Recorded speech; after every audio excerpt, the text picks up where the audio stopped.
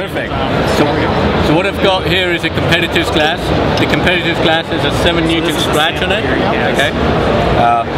And we've basically made a mock-up here that looks like a phone. 1 kilogram force, so like 2 pounds or so. Alright. And what we'll do is we'll drop a ball. Now this is a 130 gram steel ball we're going to drop on the glass. Okay. Ball's going to roll down the tube. And as you see here, this is a strengthened piece of glass, but with a 7 Newton scratch in the glass is shattered. Okay. There you go. That took a pretty big spider web. So there you go. Something to look forward to with the new Gorilla Glass 3 again. Less likely to scratch, and if it does get scratched, less likely to get that big scratch. So what I'll do is I'll now put in Gorilla Glass 3, okay, and do the same demo with Gorilla Glass 3. Thank you. Okay. All right. And you see that the glass doesn't break. Okay. I'm sorry. Okay. All right.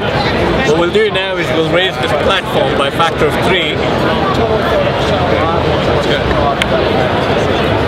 And in doing so, we'll increase the impact energy at the point of contact by a factor of 3. Okay. We'll start off with a piece of metal. This is a piece of aluminium. It's 0.8 millimeters thick, the same as the thickness of the glass that we were testing before. And we want to see what happens at that impact energy to the metal. Okay. Let the ball go down. Alright. And you can see that the metal's dented. Right.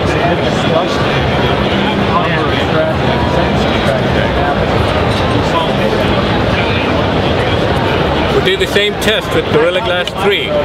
Again with the 7 Newton scratch on it. Right.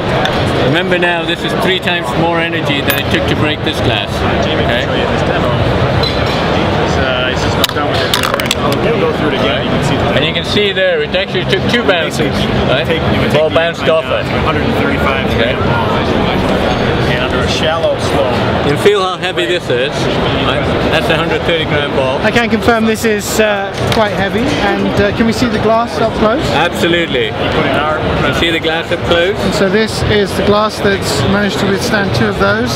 I'm rubbing my finger on it just to make sure that there's no tricks here, and can't see a thing. No, and in fact what we'll do now is this glass withstood 2 of those bounces. We're going to stick that into this press over here, okay? Turn that around a bit? Yep, you can turn it around. And what I'm going to do is I'm going to apply a load to this press, and this gauge is going to measure how much load I'm applying. Okay? I'm applying 100 pounds to the press. Okay? 100 pounds. And the glass still doesn't break. Okay. What you see, this little ring around it is the ring to the plastic film that we have on the glass. But the glass hasn't broken. I'm back. I just wanted to take some pictures. Yeah, sure. So, I mean, what's the tolerance in terms of what's the breaking point that you have found on this piece of glass? We're still actually investigating that. Right? Significantly higher. Yeah. Really? But it is significantly higher than what we're testing right now. Yeah. So, do you mind if I sort of scratch it with my thumb, sort of just? Yeah, go ahead. So, sort of wiping off my thumbprint, and there's nothing there. It's really difficult to bend. That's